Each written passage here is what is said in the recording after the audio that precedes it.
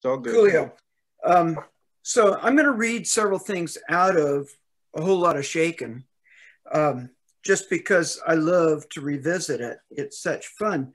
I did a bunch of paintings that went with it, and Rich was kind enough to do a book that included the paintings. So I'm going to read about 4 pieces out of that book. The first piece is called A Mid-Century Riff. A lot went on in those post-war times. Those cats did not have time others took for granted, so a lot of them, just a lot went on. Crazy, Kerouac, Cage, Rethro, Pollock, just a lot going on. Nuclear times.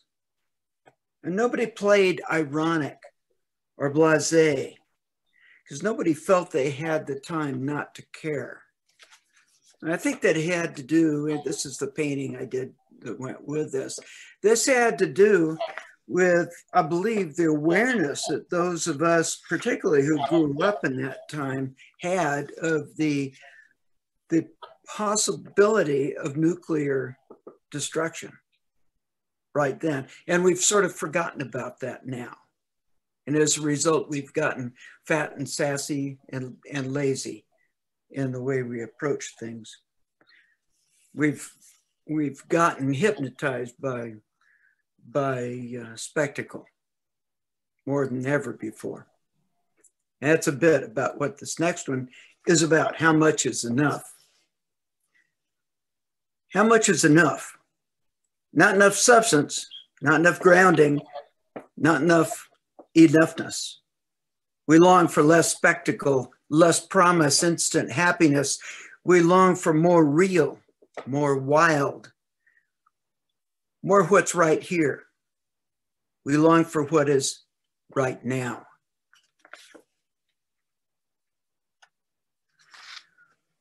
And this is called the Backyard Bombast Blues. The bomb shelter business is booming underground. Sanctuaries, concrete blast, door threats of erratic missile lobbing, intransient clerics hell-bent on gating nuclear weaponry, impending total collapse of a global financial system, atomic hideouts, hardened exterior capable of resisting a barrage of automatic weapon fire. Concrete cocoon can withstand a 10 kiloton improvised nuclear device. So you're safe. Doomsday condos, guaranteed to leave a crater in your bank account. You know, I grew up when there were bomb shelters. In fact, I went looking for a house to purchase about maybe 30 years ago, and there was one in their backyard. You know, we got to go down in it, and they were trying to tell me how to make a nice playroom for my kids. This is called The Wild. Oh, and here's the painting that accompanies it. The Wild. You got to paint serious. Carve, score, spatter, mush, tear, throw in a corner, shove behind others to get wildness.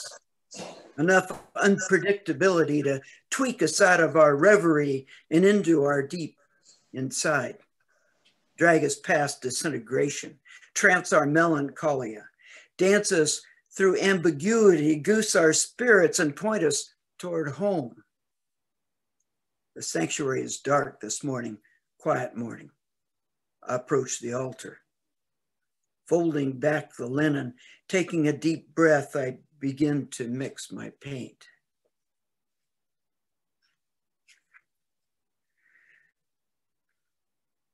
And one more out of Whole Lot'a Shakin. Moving past ego. I found Pollock onto something so big it just absorbed him.